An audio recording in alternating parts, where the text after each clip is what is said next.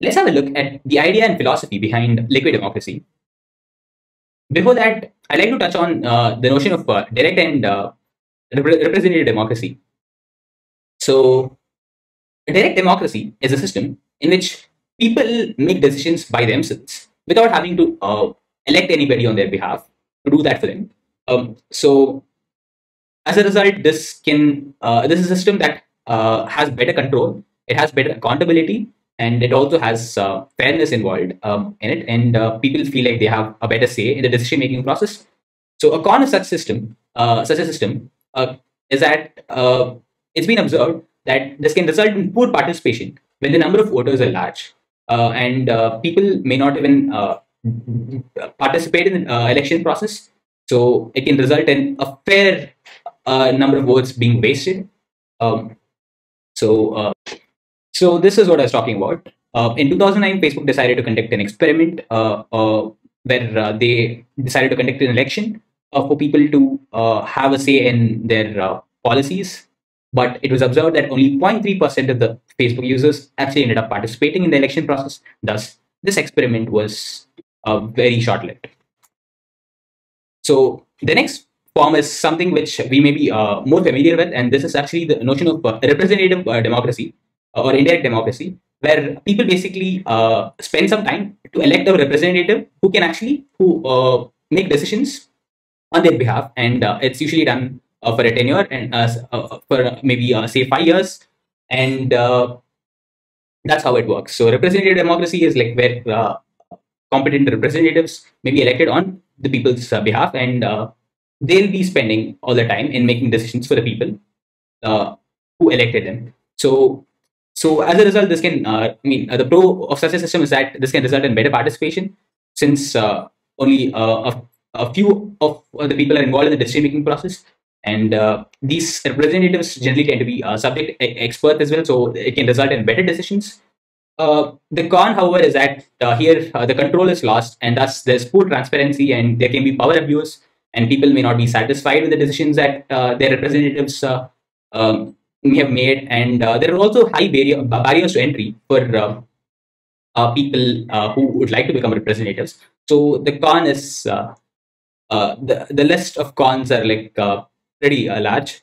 So what can we do to improve things? What can we do to make things better? So what if we tweak the model so as to combine the best of both the worlds? So we want direct participation as well as dynamic representation.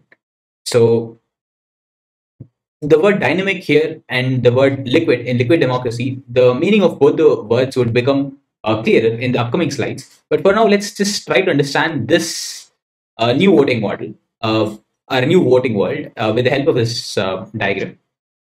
So here, every node in the graph basically represents a voter, a single voter. That is, each circle represents a voter, and each voter has one vote in the beginning. And the voter basically has a choice. The voter can either vote by himself, like these nodes on the right, or the nodes can basically delegate. The voters can basically delegate their votes. And here, basically, this voter is transferring his vote here, and this voter is transferring his vote here as well. So, and this node gets a total votes of 3. Basically, it has a weight of 3. It had 1 by itself and in the beginning, and it has received 2 votes from 2 new voters. And similarly, this receives 1 vote, and this receives a single vote from a voter. And if this voter delegates his vote further, so basically, if these 3 nodes decide to delegate, so we basically have 3 plus 2 plus 2, which is 7, and plus 1 more vote that it had at the beginning. So basically, we have 8 votes, and this single voter is now having a weight of 8 in the election process. And if this voter decides to delegate, so basically that would mean 8 plus 3. So this voter is delegating his votes as well. So if that happens, so we have 8 plus 3 plus 1, which is 12. So that 1 vote is the vote that each voter had by default at the beginning. So this is how the basic model of liquid democracy works. So basically, each voter has an option to delegate the votes, or it can participate in the election process. The voter can participate in the election process by themselves, like these nodes.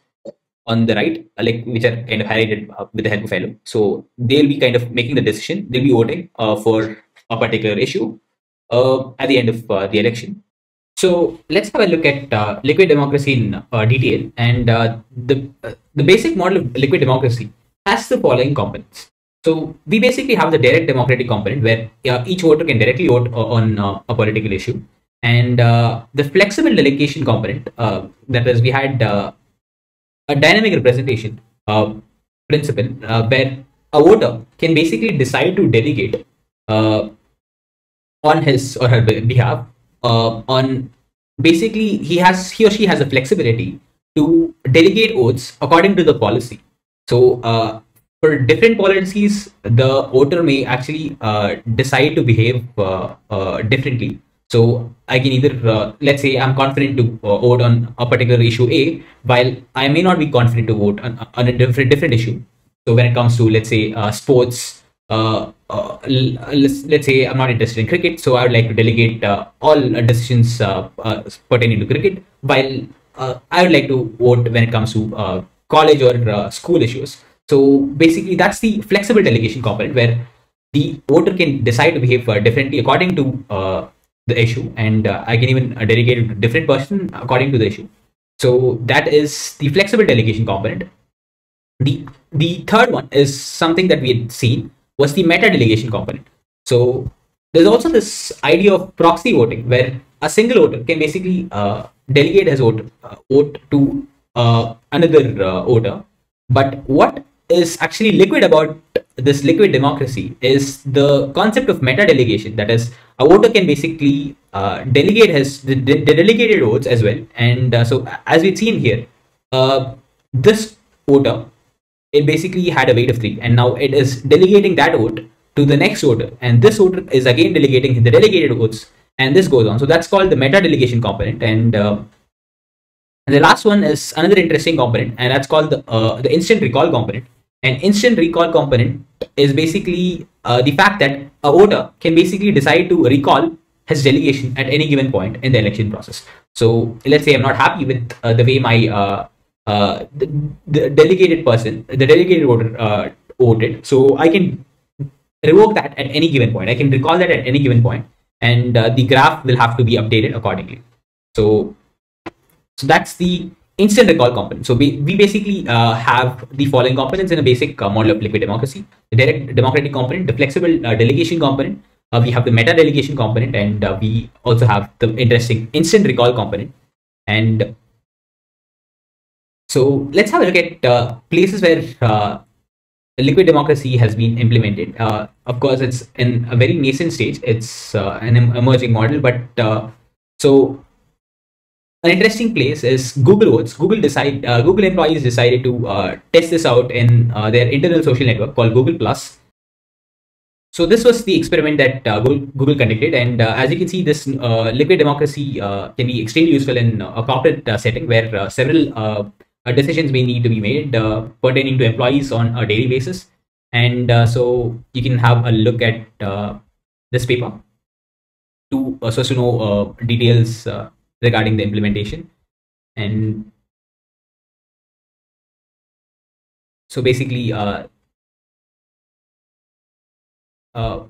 between 2012 to 2015, Google Votes was basically used on 370 issues, and they've been used by over 20,000 Googlers, and several decisions pertaining to food, coding, and so on were made using the platform that use liquid democracy. See, the other instances are basically pirate parties in Germany. They've used an open source software called Liquid Feedback that was implemented using principles of liquid democracy. Same goes with this platform called Democracy OS, which is proposed by a party in Argentina, and that also pertains to the notion of liquid democracy.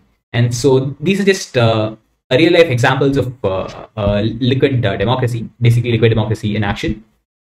So that was an introduction to liquid democracy. Hope you liked it, and we'll be exploring a lot more details on the same in the coming videos. Thank you.